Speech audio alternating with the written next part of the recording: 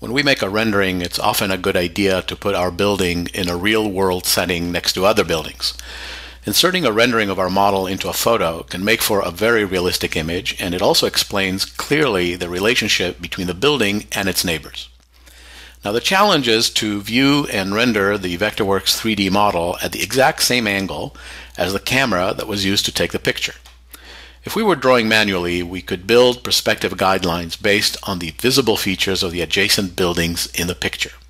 So, for example, in this photo, we could draw the right-hand guidelines first, and then the left-hand guidelines, and then the vertical ones. The guidelines converge at the vanishing points, and we use those points to draw the new building at the correct angle. This is a basic technique in three-point perspective when we draw manually. Now in Vectorworks, we don't draw manually, but rather work with a 3D model. We can create views of the model and make all sorts of adjustments, but it can be very difficult to match accurately a view of the model with a view of a real-world camera. We can overcome this problem with a tool called Camera Match. With this tool, we draw perspective guidelines just as if we were drawing manually, and then the tool uses these guidelines, along with a reference point and a reference dimension, to calculate the exact camera position that we need to show the building correctly in relation to its neighbors. Camera Match has four components. Two of them are commands available in the View Camera Match menu. These are Place Reference and Place Camera Match Object. And two others are tools available in the Visualization palette, Camera Match Mask and Camera Match Shadow, and we'll talk about these in a minute. To use the Camera Match tool, we go through three basic procedures, each with subtasks. The first step is to prepare the file. The second is to use the Camera Match tool to draw perspective guidelines, insert an image of the model, and then adjust views of the model. And the final step is to use Camera Match to do final touching up and then render the view in Renderworks or in another rendering method. So let's take a look at each of these steps. The first step is to prepare the file. Now the Vectorworks file needs to contain two things. First, on one or more design layers, a 3D model of the building or portion of the building set to an isometric view. Second, a sheet layer containing a viewport showing the 3D model. Now in addition, we'll need a photo of the site or of the place where the model needs to be inserted, and we can store that picture anywhere on the computer. We'll use Camera Match to import that photo into the file. We will also need to know a real-world dimension of some part of the building shown in the background photo.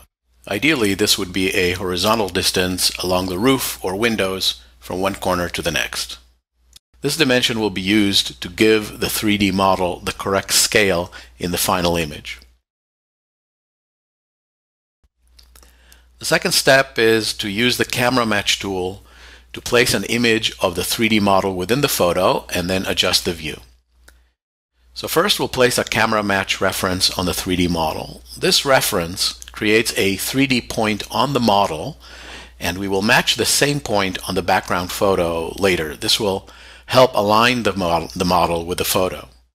So go to View, Camera Match, and then Place Reference. And now double-click on the spot that we'll use as the reference point. And notice that the reference has a green line to align with one horizontal edge of the model, a red line to align with another edge, and a blue line to align with a vertical edge of the model too, just as in the sketch that we prepared manually earlier. Next, we'll go to the sheet layer viewport and enter the Viewports Annotation mode, and we'll do almost all the work from this point forward within the Viewports Annotation mode. Now we'll place the Camera Match object in the Viewports Annotation mode. So go to View, Camera Match, Place Camera Match Object. The Camera Match Settings dialog box opens, and now import the background image. Click on the Import New Image button and navigate to the spot containing the background image file, which in the case of this exercise is the folder containing the exercise file. The name of the photo is Background Photo 1 JPEG. And then the Image Import Options dialog box opens. Make adjustments if you like, and then click OK. And now the camera object is located in the file. It contains the background picture, and it also displays perspective control lines that we will align with portions of the background photo. Now the camera match object also displays a camera match preview object with one green face and one red face, and we can adjust the dimensions of this preview object in the Object Info palette. You just click on the preview object settings. Or we can make it invisible, and we do that by clicking on the Show Preview Object checkbox, and then we deselect it. Now we're going to adjust the perspective control lines. So first we'll notice that the blue, green, and red control lines have labels such as L1 as in left 1 and R2. If you can't see them, increase the text size in the command menus. So just go to Text and Size and then enter font size that you prefer. Now we're going to start with the blue vertical lines. So grab the top handle of line V1 and move it to a spot near the top of a vertical line in the photo toward the left side. Now we'll click on the bottom handle of line V1 and drag it to the lower part of the same vertical line in the picture, and make sure that line V1 is really completely aligned with the vertical line in the background picture that's aligned accurately. And now we'll do the same with line V2 toward the right side of the photo, and then after that we'll do the same with the horizontal lines. Now the lines labeled R1 or L1 align with the tops of objects, and the lines labeled R2 or L2 align with the bottom of objects. And it's important to note that these don't necessarily need to line up with the actual tops or bottoms of objects in the picture. They just need to be located near the tops or near the bottom. And the more separation that there is between the top and bottom lines, the more accurate our final image is going to be. Now, one of these control lines needs to line up with a part of the building in the picture that we measured in the field. And in the next step, we will apply that field dimension to that control line. So let's do that. In the Object Info palette, click on the Measured Line drop-down box and select the line that will receive the field dimension that we just discussed. And now in the Object Info palette, we enter the actual measured dimension in the Measured Length data box. Now we're going to locate the reference target on the photo. Earlier, we put a camera match reference on the 3D model, and now we'll place a camera match target on the photo. The target has to be placed on the same spot on the photo that is intended for the reference on the model, and this way the reference on the 3D model and the target on the photo will be perfectly lined up.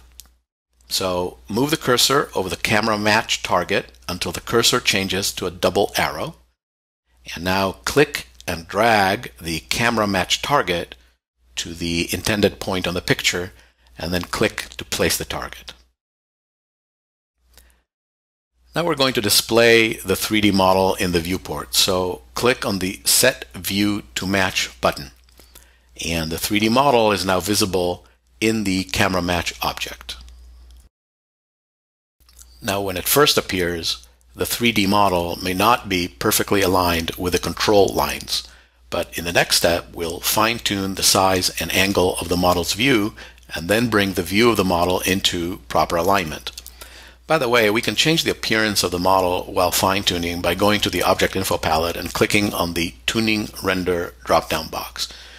We can select from Wireframe, Hidden Line, and Dashed Hidden Line, and then click on the Fine-Tune View button to activate this. Now notice that this rendering method only applies while we're fine-tuning and not when we're making the final rendering. So let's go ahead and fine-tune the view of the model. In the Object Info palette, we'll click on the Fine-Tune View button, and then the Fine-Tune View dialog box opens, and we can see that each of the buttons along the top controls a certain aspect of the view. So select one of the buttons and then move the slider, and the appearance of the model changes immediately as we move the slider. Now, In some cases, the correction that we need to make is pretty obvious, and it's easy to select the proper control button. For example, if the model is not pointing properly toward the left vanishing point along the green control lines, we can select the top left button and then move the slider until the view is correct. Or if the model looks too large or too small, we can try to adjust the camera distance button on the top right. And sometimes the view needs a combination of different types of adjustments. So try multiple combinations in small increments to see if the corrections help. And in any case, to cancel the last adjustment you made, just click on the Revert View button. Now once we're done with the adjustments, just click on the Save button to finish up. We can see a preview of the final rendering by going to the Object Info palette, and then we click on the Final Background Render button and we select a rendering method, and then we click on the Render Viewport button. At this point, the rendering preview will display with all the control lines visible. So we get to see what the rendering is like along with the control lines. And if we want to avoid seeing the control lines in this view, all we need to do is go to the Object Info palette and deselect the Show Control Lines checkbox. Now in the next step, we're going to use Camera Match to do the final touching up, and then we will render the model. Now there may be objects in the foreground of the image that appeared to be covered up by the model. We can render the viewport and then use Camera Match to mask portions of the 3D model and then blend them in with a background photo. Now it's important before rendering the viewport to exit the Viewport Annotation mode. So let's go ahead and render the viewport. In the Object Info palette, we'll click on the Background Render drop-down button and select a rendering method. And for this exercise, we will use OpenGL. And now we will click on the Update button to render the viewport. And notice the parts of the 3D model that cover up objects in the foreground. These parts will be masked in the next step. Now we're going to do final touch-up. So enter the Viewport Annotation mode one more time, and in the Visualization palette, select the Camera Match Mask tool. Now we're going to draw a polygon in the area of the image that we want to mask, and it's important to make it larger than the items we want to mask, for reasons that I'll explain in a minute, and then double-click to finish drawing the polygon. And the polygon mask now will display the portion of the background image that lies under that polygon. And with this visible, we can now create a second mask, drawing the second one accurately exactly around the parts that we want to mask. And when we finish doing the second one, we can delete the first one, which really is a temporary mask. We can also simulate missing shadows by using the Camera Match Shadow tool. We'll select the Camera Match Shadow tool in the Visualization palette, and then in the photo, just draw a polygon in the shape of the desired shadow and double-click to finish. We can also create thin shadows, and we do that by clicking in the Camera Match Shadow tool Preferences button and selecting Line Mode, and this will let us draw lines instead of polygons. Once we're done, we exit the Viewport Annotation mode, and now we can render the viewport in Final Quality Renderworks.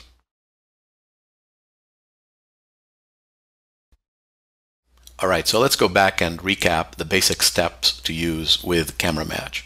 The first step is to prepare the file, and that means having a 3D model of the building and also a sheet layer viewport of the model. We also need to have a background picture of the site or location that we're going to use in the rendering, and also at least one dimension that we took in the field that we're going to use to give scale to the 3D model when it is rendered. The next step is to use the Camera Match tool to place an image of the 3D model within the photo and then adjust the view. And there are 8 different steps here, starting with placing a Camera Match reference on the 3D model and ending by adjusting the view of the model using the fine-tune controls. You can see the steps here. And then finally, the last step is to render the model and then use Camera Match to do the final touching up. And that means we render the viewport and then we can use the Camera Match Mask and Shadow tools. Now, one thing to keep in mind is that we can use camera match in any situation where there's an object like a building that needs to be shown in the context of its surroundings. But we're not limited to entire objects or buildings. We can show, for example, changes to parts of them and how those changes fit into the existing setting. Now, this has been an overview of the camera match tool. There are many more refinements and adjustments that we can make both with the tool and with other related items. One of them, for example, is to make sure that the heliodon used with a 3D model on the design layer is adjusted to match the north direction, location, and time of day of the background photo so that the lighting and shadows in both the rendering and the photo match up properly. Now, the creator of Camera Match, Matt Panzer, has prepared an excellent series of video tutorials that cover many of these issues in great detail, and the links to these videos can be seen here and also in the text that accompanies this chapter.